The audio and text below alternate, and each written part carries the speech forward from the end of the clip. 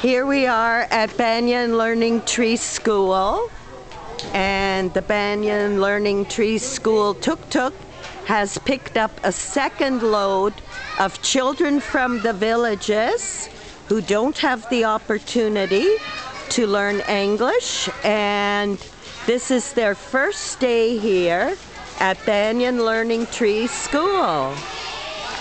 Their opportunity to learn English. We have one class here of 55 students.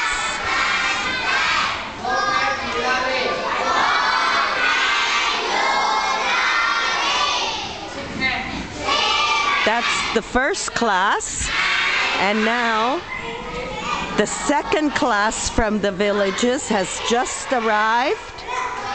This is the first opportunity for village children to attend school. Banyan Learning Tree will now offer classes for rural village children.